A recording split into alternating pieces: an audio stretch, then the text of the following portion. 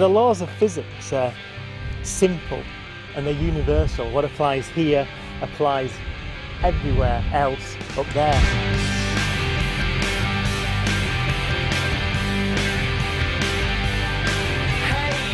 Got to be the closest thing to going into space that you can do. See you in 8 hours.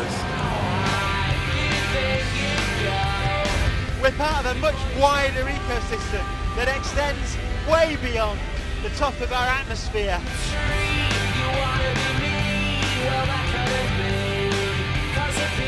All this order, the sun, the rotating planets, me, coalesced from a collapsing cloud of dust.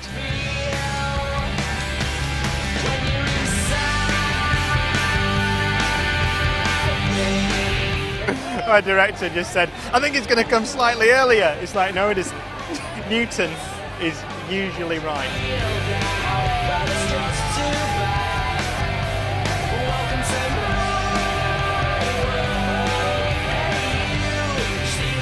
We're the first generation that's been able to build machines to actually go to those planets and moons.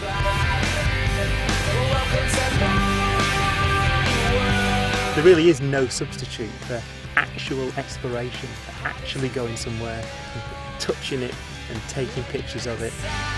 And we found that they're more beautiful, more violent, more magnificent and fascinating than we could have possibly imagined.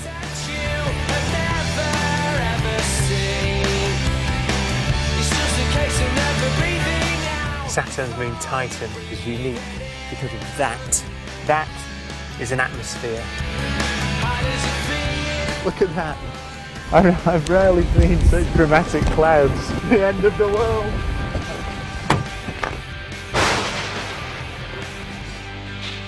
And that's why I love physics.